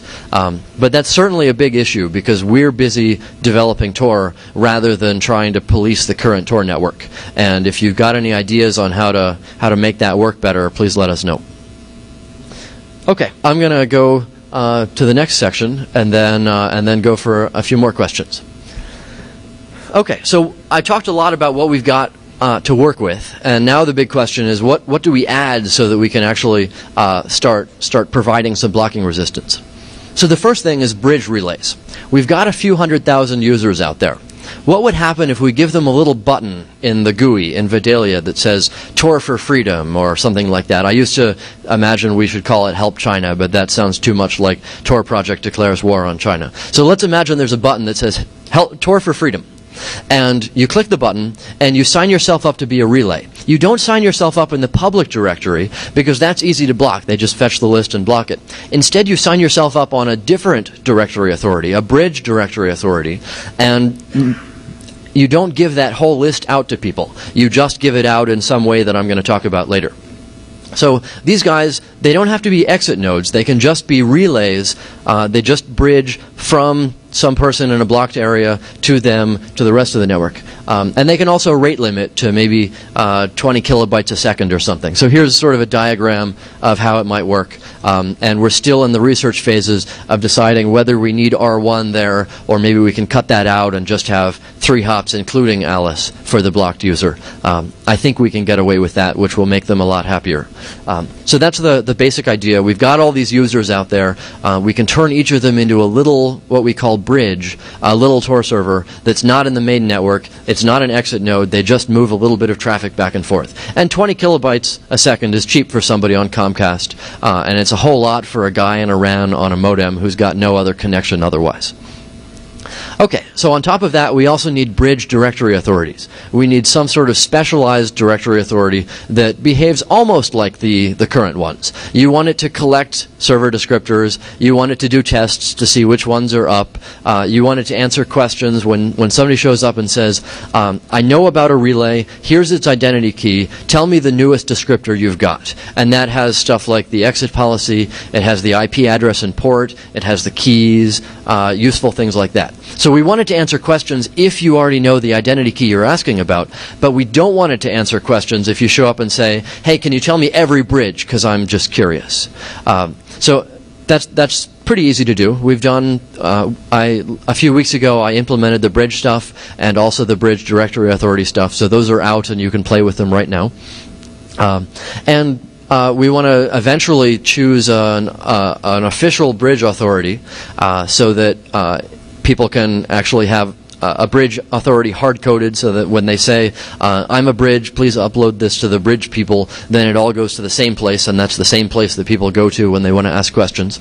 I thought for a while about running the bridge authority on my computer at MIT, but it's already running two of the main directory authorities, and we shouldn't centralize everything on it. So if you know me and you've got a fast, stable computer and you want to run a bridge authority, let me know afterwards. And then bridges should publish using Tor, so the attacker can't just go monitor the network of the bridge authority and watch as everybody shows up saying, I want to be a bridge, I want to be a bridge, I want to be a bridge, because that would be a great way to build your own list of things you should filter. Okay, so there are a couple of interesting points here that make the problem a little bit easier. One key point is one bridge is enough. Once you've got one working bridge, once you've somehow bootstrapped into knowing about a bridge you can use, then you're in business. From there you can get to the main Tor network and you can get out to any website that Tor can get to. From there you can get to the main Tor directory authorities and you can get updates about the Tor network. So all of this happens in the background. Once the blocked user gets some bridge, then she's in business. So we've sort of switched the challenge. It used to be how does the poor user in whatever country this is circumvent her firewall for every single transaction that she does and trust the web pages she gets back and hope that she doesn't get DNS spoofed and all the other problems. We've changed that to how do we learn about one working bridge? How do we bootstrap into the system? We want to get around the firewall somehow once, but after that it's all automated. Okay, so another issue, taking a little aside, is the Tor network fingerprint question. And I'm going to skip over this because we don't have 3 hours, we've only got 2. But so there are a couple of issues here. One of them is right now in Tor we speak 2 different protocols on the wire. We speak HTTP to do directory fetches, and we speak HTTPS or SSL or TLS to actually do connections to the Tor servers. So the first one was a really bad idea in terms of blocking resistance. Because right now, if you're a Tor client, the first thing you're going to do is you're going to start up and you're going to go to some place. It might be port 80, it might not be. And you're going to say, get /tor/server/ something or other. And it doesn't take very many smart filtering companies to figure out that if they look for that string, then they found a Tor client, and they can just lock that Tor client out, and they never get any directory answers, and that poor guy is never going to bootstrap because he'll never actually talk to the directory authorities, and then things will go bad. So the first step is we need to change it so that all the directory fetches are tunneled inside the TLS connection. So what you do when you want to do a directory connection with somebody is you make a TLS connection, you make an ordinary Tor connection, and then inside of that you send a little packet saying, hey, I want to do a directory request, and this is the string that I'd like to ask. So now it's all encrypted, and it's all authenticated, and it's a little bit harder to filter by a fingerprint. Okay, so that's step 1. And we've done that, though it's not default yet, because I'm not sure I want to push the arms race that quick. There are a few filter companies here and there who have said to themselves, oh good, we finally took care of that stupid Tor thing. I'd like them to keep thinking that for a little while. And then the next step, maybe we want to pick a good default port, maybe port 443 or something like that. Because right now the default port for Tor connections is 9001, which is just, some port we picked out of nowhere. But it doesn't look much like you're browsing your bank's website if you connect to port 9001, even if you use SSL. And then the next question, we really want to make the TLS handshake look a lot more like an ordinary secure web browsing session. So the first of all, we really want to send, you show up as a client and you say, no, I'm just a web browser, I don't have any certificates. And then the web server says, I'm just a web server, here's one certificate. Right now in Tor's handshake, we give 2 certificates as a client and receive 2 certificates as a server. And that's so we can get our authentication and our perfect forward secrecy and all the great security properties that people browsing the web don't get. But there's a trade-off there. So I think what we want to do is we want to make the handshake look like browsing the web, and then inside that we want to exchange a lot of other things to make sure we get our crypto right after we've done the handshake that looks like we're connecting to a bank. And that's great, except if they really look at the communication and they say, when people connect to the bank and do a secure transaction, usually what they do is they send a little thing and then they get a big thing and then they hang up. This guy has sent a big thing and got a big thing and sent a big thing, and he's been doing that for a while now. That's probably not somebody logging into his bank. So this is a little arms race in itself, and I'm not sure what we'll do about it if anybody gets to that stage. It may be that looking like an SSL transaction, looking like you're logging into a bank, is not the best sort of behavior to blend with. Maybe we need to take a look at how Skype works, because Skype has maybe a different pattern of its timing and packet volume and stuff, and maybe it's easier for us to blend with that pattern than it is for blending with the I'm logging into my bank pattern. Of course, we don't want to look like a secure file sharing system because people already think that maybe they're not sure they want to support Tor, and if we disguise ourselves as that thing that they already hate a whole lot, that's probably also not a good move. Okay, so that's a short summary into the arms race for hiding our network signature or fingerprint. Feel free to ask questions about that one afterwards, too. Okay, so how do we discover working bridge relays? So I talked a little bit about the relay component before. Most of what we've worked on with Tor is the relay component. How do we build the paths? How do we get the crypto right? And then we just tacked on a little discovery component at the end. We said, well, how do we learn about the servers? Let's have directory servers. They'll tell you about the servers. So Tor is really 2 different pieces. It's the relay piece and the discovery piece. And we can I just told you about how to extend the relay piece. You take what we used in Tor before, and then you add a little bridge component so there's one more hop, or at least a different hop. So then how do we do the discovery component? How do we fix this whole directory server stuff? And the easy answer is, since it's modular, we can do anything. We can do any discovery component we'd like. Unfortunately, it's still going to be an arms race. But we have fixed the problem a little bit. With this bridge relay thing and the big list of possible bridge relays, we changed the arms race from how do I keep 1,000 public IP addresses out of the hands of the Chinese government, which seems like an impossible problem, to I've got 30,000 or 40,000 IP addresses. How do I give them out one at a time to the good guys without letting the bad guys learn all of them? And that's an arms race that I hope I can handle. Okay, so the bootstrapping step. We assume that users already know how to get around their firewall a little bit. It's not hard to SSH through certain firewalls.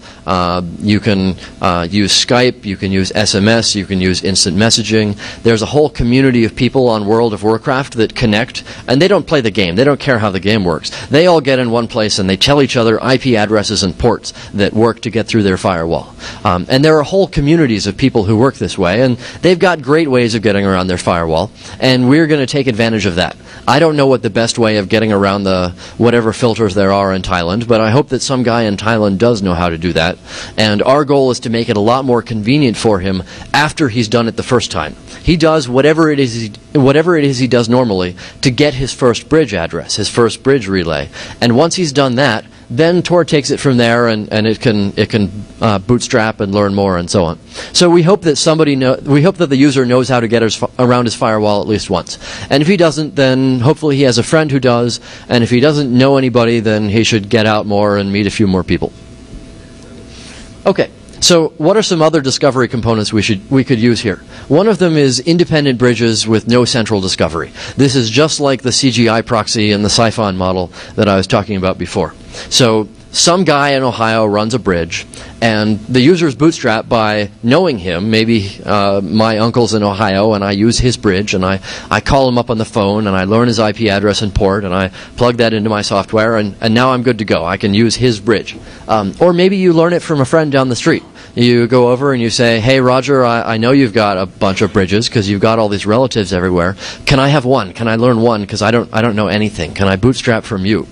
And that's great because that means that a social network can help people be able to bootstrap.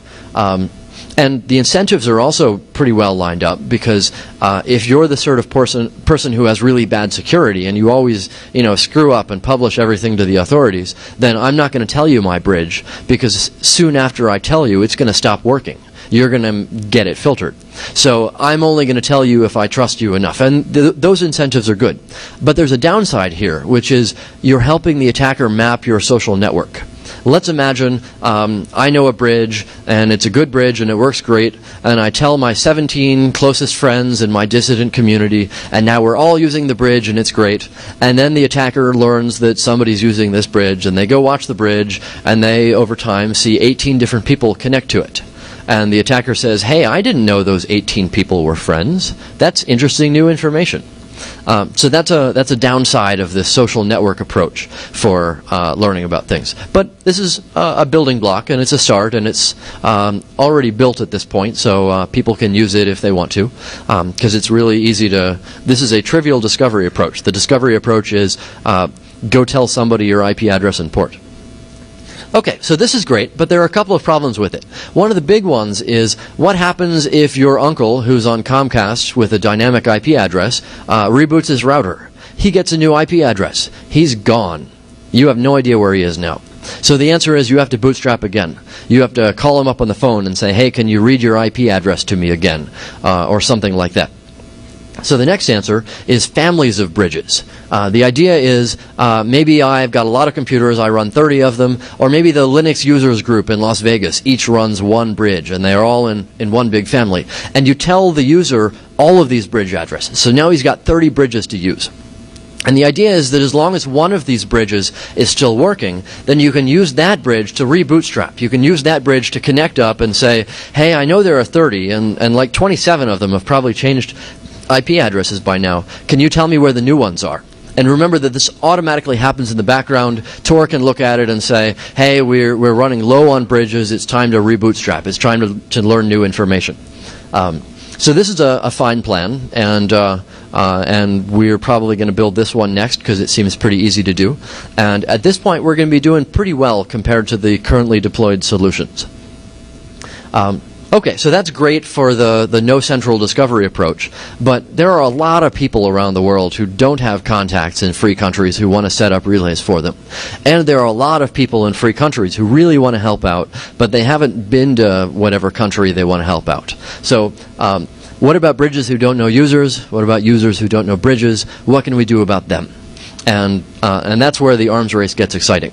So the idea here, and I'll sort of sketch it out in a nutshell, is we take all these volunteers. Let's imagine we've got 40,000 volunteer IP addresses, and we break them up into a bunch of different distribution buckets. And the idea is that each bucket has a different strategy, a different scarce resource that we're going to try to make the attacker prove that he has. So maybe one of them you prove you've got a lot of IP addresses, one of them you prove you've got a lot of time on your hands, and so on. And as long as there are a bunch of different strategies, then hopefully the attacker won't be able to break every one of them. So I'll give you some intuition about what sort of strategies we might choose. The first one is time release bridges. So we take our bucket with 1,000 bridge addresses in it, and we break it up so that between noon and 1 p.m. you only get this subset of the bucket. And between 1 p.m. and 2 p.m. you get this other subset. And between 2 p.m. and 3 p.m. you get this other subset. So this means whenever Alice shows up and says, I need a bridge address, she's going to get some address. But whenever the adversary shows up and says, I need all of them, give me all of them right now, he's only going to get that little subset. And he has to come back next hour to do it again to get some other subset. So this seems like a fine start. Unfortunately, I hear that some attackers can hire people to wait an hour and do things again. So it's not going to be a perfect solution. But at least it's going to help us bootstrap until it gets blocked. And it won't be blocked at the same time by every adversary. So this is a good start. And then the next one is by IP address. So you take the pool of bridge relays, just like before, and depending on where on the internet they're coming from, you give them from a certain subset. So if you're coming from MIT net, then you get this subset. If you're coming from Bangladesh, then you get this subset, and so on. And this means that, again, if Alice wants some bridge address, she shows up and she gets one. But if the adversary wants all of them, then he has to show up from a lot of different places on the internet in order to learn all of them. So far, so good? Okay. And then what we really don't want to build the first two. There's no point in that because we should combine them. And now there's, whenever you show up from a certain IP address and at a certain time, there's a deterministic answer for you. You keep asking and you keep getting the same answer. And that means, again, whenever Alice shows up, she's going to get an answer. But if the attacker wants to learn every possible answer, then he has to keep showing up from different places on the internet at a lot of different times of day and night in order to learn all the possible answers. So hopefully this is a way that, that makes it pretty easy for a lot of users to be able to learn one bridge without making it easy for a large attacker to be able to learn all of them, or at least a medium-sized attacker. Okay, so those are three strategies we might use. There's another one. There's a system out there called Circumventor, and they have this newfangled concept called a mailing list. And people sign up to the mailing list, and every 3 days or so they send out new bridge addresses. And mostly they use this against China, and right now they found that it takes China about 3 days to block the bridge addresses they send out. So every 3 days they send out a new list, and people on the mailing list use those until they get blocked, and then they wait for a new mailing list post. So this is fine. It might work. I have no idea. I would speculate that as it becomes more popular, more and more firewall people will sign up to the list, and they'll try to block them as quickly as they can. Maybe it'll move from 3 days to 2 days, and from 2 days to 1 day as it gets popular. And then it's unclear to me if it's going to move down to it gets filtered within 3.5 seconds, or if there's always going to be some lower bound of it takes them at least 30 minutes to get around to filling out the form. I don't know. Maybe it'll work. Maybe it won't work. But we should deploy it and find out. And then another strategy we might use, you send us an email, and we send you a bridge address. And of course, we don't ever want to answer a given email address more than once. So we keep track of who we've answered, and if you send us a new email address, then we answer. And of course, we don't want to make it trivial for you to make 100 million email addresses. So we want you to fill out a CAPTCHA. We want you to get a little picture, and you type in the letters you see in there. And I don't want to build any CAPTCHA stuff. But fortunately, there are great people at Google and Yahoo who work hard at making sure that people can't create too many Gmail accounts and too many Yahoo accounts. So I'm just going to leave it to them to rate limit the number of Gmail accounts and Yahoo accounts that get created. And if you send me an email from Gmail or Yahoo, then I'll send you a bridge. And good thing there are smart experts at Google and Yahoo who can help me out here. So that's another strategy. I don't know if it'll work, but I bet it'll work for a little while. And then, just to give you a sense of how complex we can make it, imagine a social network reputation system. So the idea is, imagine we have 20 people that we really, really trust. So we give each of them 50 bridge addresses, and we give each of them maybe 10 little delegation tokens. And each token lets the fellow they give it to connect to the database and build a new account. And the idea is accounts in good standing learn about new bridge addresses. And if you're not in good standing, then you don't learn about new ones. And what do we mean by good standing? Did you get the last ones blocked? If we gave you a lot of bridge addresses and they don't work anymore, then we blame you. And if they still work, then we give you more. This isn't perfect. There are some flaws to it. But it's certainly something that's a fun, open research question, and we could imagine all sorts of pieces of the arms race there.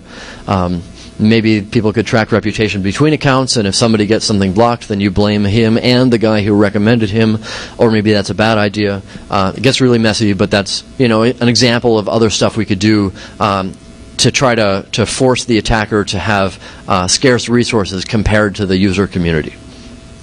And then the other strategies we'd like to hold in reserve. I don't know what they should be yet, but I really don't want the attacker to break strategies 1, 2, 3, 4, 5, 6, and then put out a press release saying, you know, that Tor thing, we took care of it. It's all settled. Nobody can use it anymore.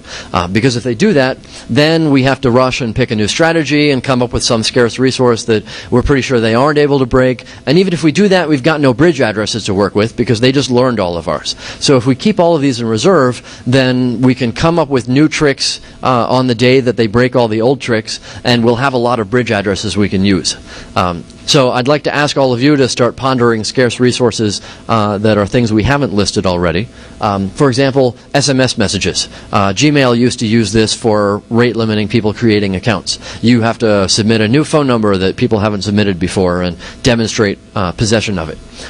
Or maybe there was a fellow at Cambridge University who said, what about a proof of work scheme? I give you something encrypted with a very small key, and you have to break the encryption, and then inside is a relay address. So this means that Alice is willing to download the thing and spend 6 hours cranking on it, and then she learns an address. But maybe the adversary doesn't want to buy a few dozen supercomputers to do this, or at least it forces him to actually do that. It forces him to spend those resources in trying to break that. So that's maybe another way that we can leverage the fact that there's one adversary and many, many users. One of the great things here is that deploying all the solutions at once actually makes everything easier. Usually I'm on the defense side. Usually I'm the guy reading the new attack from Cambridge University who says, I finally found a problem with their protocol and here it is and I can exploit it. Usually I'm the guy who has to defend every single possible way. Now I'm finally on the offense. I've got, 8 different strategies, and as long as one of them works, then I'm in business. And the attacker has to figure out how to allocate his resources between all of these. I don't know which ones are going to be hard to defend against or which ones are going to work really well. So I presume that he doesn't know that either. He's going to have to guess which ones to spend his money on. And if he guesses wrong and doesn't spend enough money on strategy 3 or 5 or whichever one he misses, then one of them works and those users are happy, and we can continue to send those bridge addresses out without all of them being learned. So by deploying all of them at once, and this is sort of an economic side argument, all of them become more secure because they distract him from all the other ones. So far so good? Okay, so that was what we need to add to Tor. I've got a little bit of time left, so 1 or 2 questions, and then I'll hit all the parts that make me wrong about what I've said so far. Yes?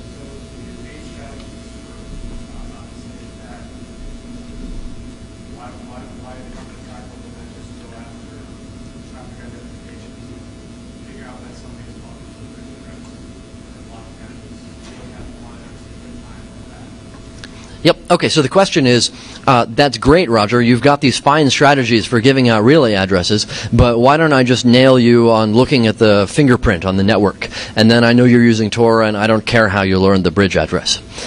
You're right. We need to solve both of them. We need to solve all of these at once. But if I only solve the network fingerprint and I don't solve the discovery problem, then I lose. And also, if I only solve the discovery problem and I don't solve the network fingerprint problem, I also lose. So you're right. There are several arms races we're doing in parallel at this point. Okay, so that was an easy theory in terms of how things worked. But what are the ways in which things are broken? One of them is, how do we learn if a bridge address has been blocked? We can imagine active testing. We can imagine there are some users inside China and we build a path through them like Blossom does, and then we connect out to the bridge, and if it works, then it's still working. If it doesn't work, then I guess it's blocked. So that's a bit tricky, because how do we choose who to test through? It's also a bit tricky because if we have determined dedicated testers, then I imagine the adversary will say, hey, there's this guy who keeps scanning the whole internet, and maybe I should watch him and learn who he's scanning, and then I'll know the bridges. Or we could do some passive testing. I imagine that the bridges should install GeoIP databases, and now they can look at all the different countries they get hits from, and then they can say, yes, today's summary was 73,000 connections from China, 2,200 connections from Iran, and 12 12 connections from Uzbekistan, and tomorrow's summary is 0 connections from China, 2,300 connections from Iran, and so on. And at that point, if we see something going along high and there's a sharp dip, then we can get suspicious and wonder if nobody in that country is able to get there. Or maybe that will never work because we will never have numbers that high. The numbers will be 2, 2, 0, 1, 0, and when we get a 0, I don't know if that means that the guy who uses Tor in Burma is asleep or he couldn't get there or what. I'm not sure how that'll work. I imagine that we'll probably want some combination of active and passive testing. And it gets complex also because it's not just one big country. There are a lot of different zones that are blocked in a lot of different ways. There are a lot of different places that could be a problem for the bridge. Another attack I worry about is the attacker should sign up thousands and thousands of great bridges that he's already blocked. And now Alice shows up and she gets a bridge address and it doesn't work and she hates me, and then she gets another bridge address and it doesn't work and she gives up.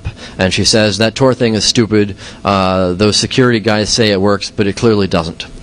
So how do we pre-test everything? How much testing do we do? I guess that'll depend on how many attacks we see. But eventually it'll be some combination of active and passive, I guess. Another thing that comes up a lot. People talk about how using Tor in oppressed situations means that they're going to get hunted down and killed. And the more oppressive the situation gets, the fewer and fewer people are going to be willing to use Tor. I think it's exactly the opposite. I think that as countries get more oppressive, there are going to be more and more people who... I was able to read my webcomics yesterday, and now my stupid firewall doesn't let me read my webcomics. There's a guy down the street with this little tool. I'm going to go use that.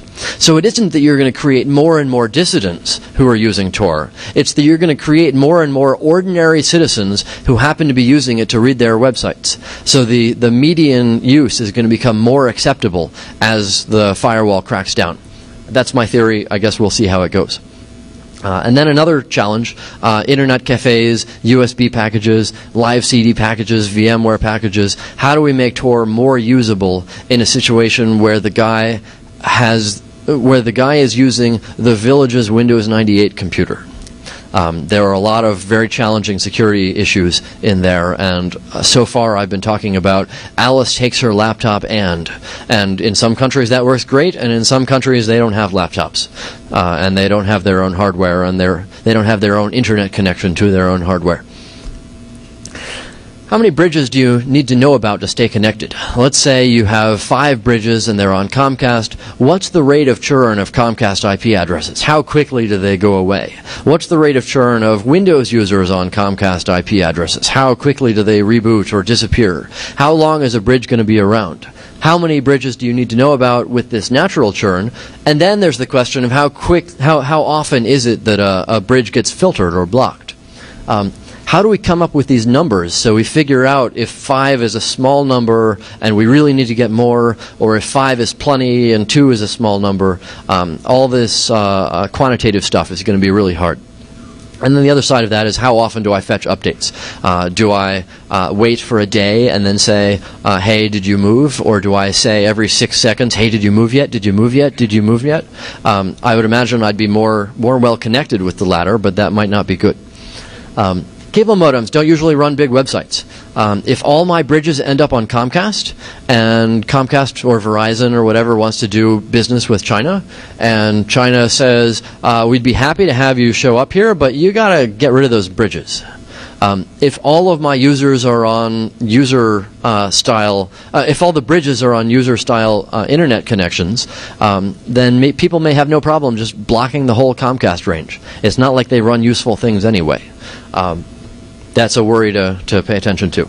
And then scanning resistance. What if the attacker wants to check whether a given computer is a bridge? Should I make port 443 say, hello, you've connected to an unconfigured Apache web server, unless you give it the secret handshake? How do I give it the secret handshake without looking different from some guy connecting to his bank?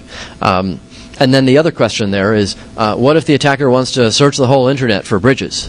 And again, he doesn't have to search the whole internet for bridges. He just searches Comcast and Verizon and, the common places where you find bridges. And if he finds 95% of those and filters them, then this isn't going to work.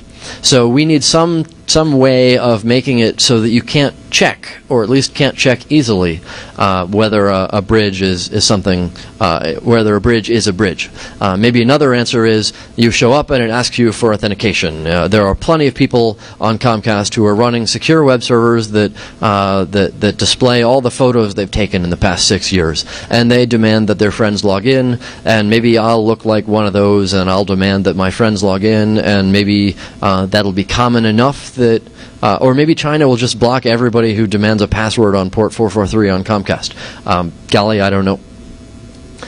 And then the other challenge here, of many, is publicity attracts attention.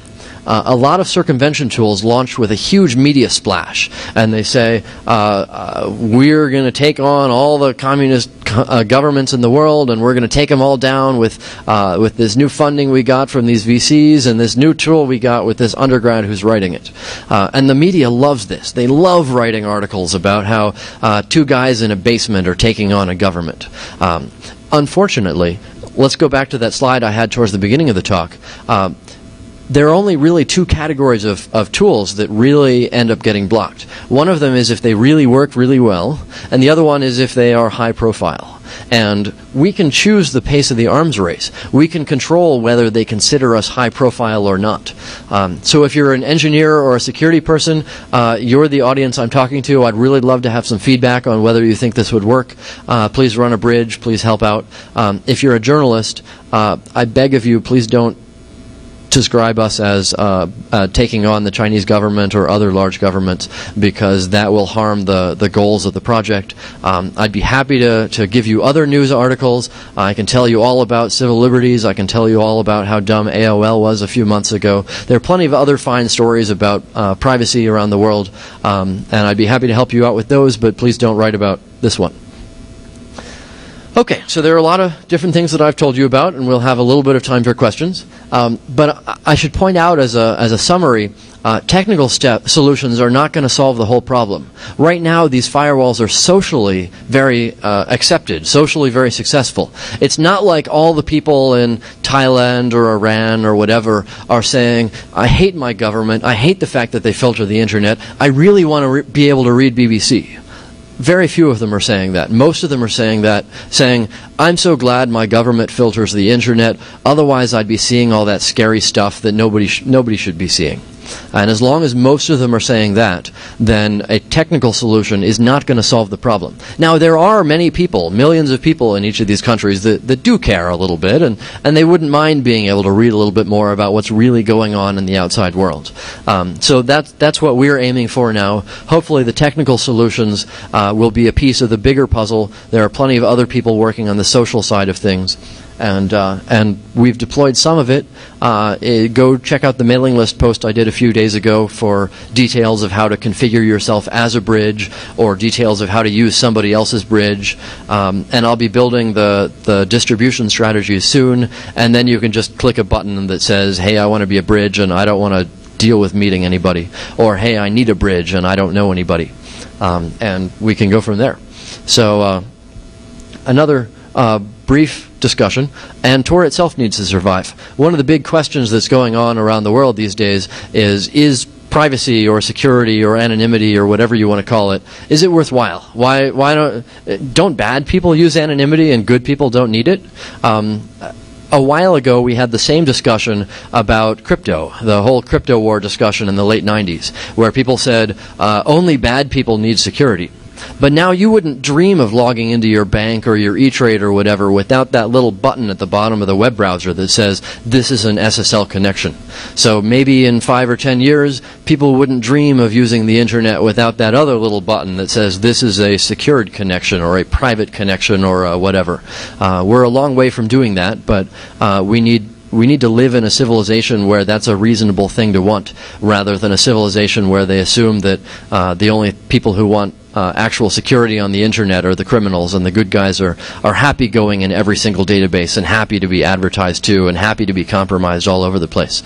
And then data retention, it's an issue in Europe right now. A lot of people in America say, oh, that's not my problem. It is your problem for a couple of reasons. One of them is Europe's not actually that far away, and they're collecting your data too, and they're putting it in huge databases and then losing it. So if you're worried about your privacy over here, you should be worried about your privacy over there. The other thing is I read an article that somebody wrote a little while ago saying that the U.S. is looking at forcing search engines to log their traffic. And so I read that and thought, okay, search engines, maybe that's reasonable. Search engines such as Microsoft, okay. Verizon, wait a minute. Comcast, hey, wait a minute.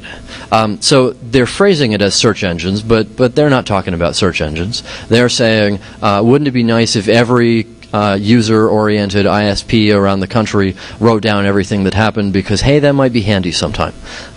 So that's a fight that we're probably going to have in the next couple of years. And if I weren't working on anonymity systems, then I'd be working on fighting data retention.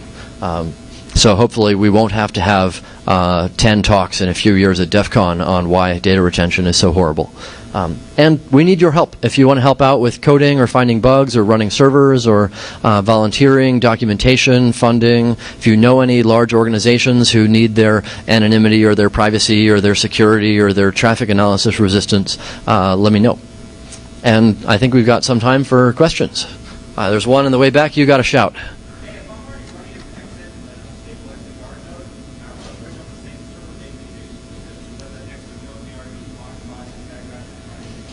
Okay, so the question is, can I run a Tor server on the main public directory as well as a bridge?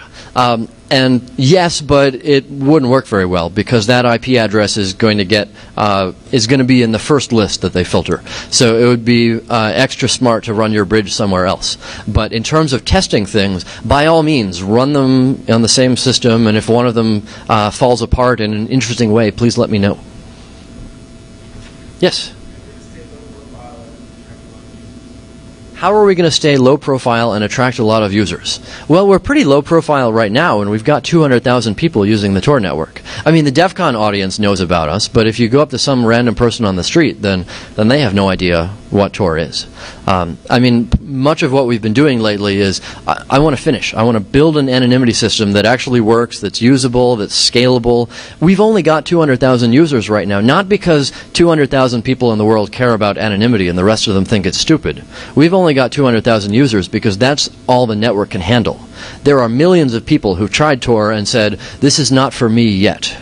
And they're sitting around waiting for us to get it better. So I want to make Tor good, and then we'll have solved the problem, and the world will save itself from there. And in terms of making the right people know about it, social communication is the way it works.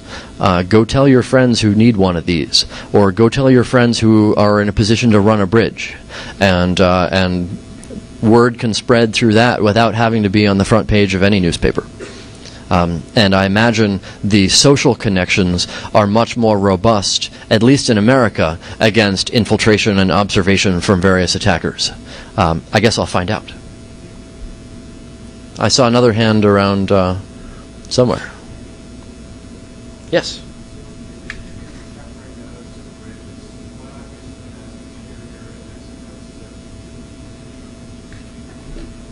Okay, so the question is, if you're already going to be using these nodes as bridges, and they're temporary, but they seem pretty useful, why don't you just make the Tor network bigger? Why don't you just have a much larger Tor network? So one answer is, sometimes people don't want to be listed in the Tor network. Sometimes people say, but I'm in that big list, and somebody's going to think that I like anonymity, and I'm not willing to commit to that. So we've got a use for those. Another answer is, bridges can be quite small. They can be, 10 kilobytes a second, 20 kilobytes a second. That's not all that useful on the main Tor network, where we have, 50 servers that are 5 megabytes a second. But if you're small and you want to be useful, then, and you're not willing to be in the main directory, then being a bridge is the perfect thing to do. And that brings on another challenge, which is, what I really want to do is I want to have a button that says help out. And it should decide in what way you help out. It should, check out your bandwidth and check out your stability. And if you're really good and really stable, then you should jump up and be a real Tor server. And otherwise, you should be a bridge. And the only challenge to that is that I really shouldn't have it so everybody joins the main Tor network, and if they suck, then they become a bridge, because then we just made a list of all the people who are about to become bridges. It's a little bit tricky, but I think I can manage it. Other questions, comments, thoughts? Same one.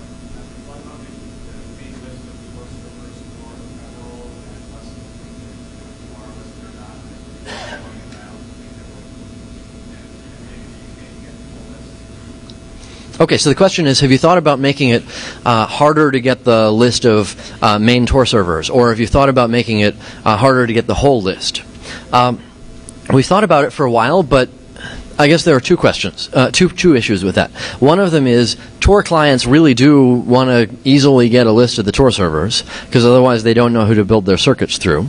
And they really don't want to get a different set for each user. If you looked at Nick's talk in the last session, if you end up with this Alice knowing this subset of the network and this Alice knowing this subset of the network, and they don't overlap completely, then you start leaking information about, well, somebody used that server and only these guys knew about that one, and they came from here and only this very small subset knew about both this one and this one. Suddenly you can start to narrow down who your users are based on what subset of the directory they know about. So we really need to make sure that every user is working on the same set of information. And the easy way of doing that is making sure they all know all of it. A more exciting way of doing that, which we'll be working on in the next few years, is maybe we can break the directory up into 10 chunks. And then Alice flips a coin, a 10-sided coin, and if she flips a 4, then she goes and behaves like all the Alices that also flipped a 4. So it isn't that everybody has a random subset. It's that we partition the directory and we partition the users. And then we can start wondering about how do we blend them together? How do we make the people who chose 4 share the same anonymity set or some anonymity with the people who chose 6? That's also a tough scalability question, but we're going to have to do something about that, because right now we've got 1,000 servers, and every server can connect to every other server, and that's a file descriptor per server, and the default number of file descriptors you can have open is 1024 on Linux and BSD and so on. And it's easy to fix. You just go edit a text file. But boy, do users not like the phrase, you just go edit a text file. So we'll have to do something about that. Did that answer the question? There were many versions of it, and I answered many things. Try again if it didn't. Okay. Other questions, comments, last thoughts? I'm going to a breakout room. There's a big guy in a red shirt over there who's going to drag me off, and if you follow me, you'll find out where I end up also. I don't know where it is, but it'll be breakout room 4, I guess, or QA room 4. So yeah, as another announcement, there was an interesting new attack that we found out just a few days ago on the Tor network, and we have patched it with the new stable and the new alpha releases. And if you are a Tor user and you also use Vidalia or other things that involve having an open control port, and if you don't know what that is, you are one of those people, upgrade. No, really, upgrade. We'll tell you in a few weeks the details, but we're giving our 200,000 users a little while to upgrade. Isn't Defcon fun? Okay, last chance. Thank you. I'll be around for the next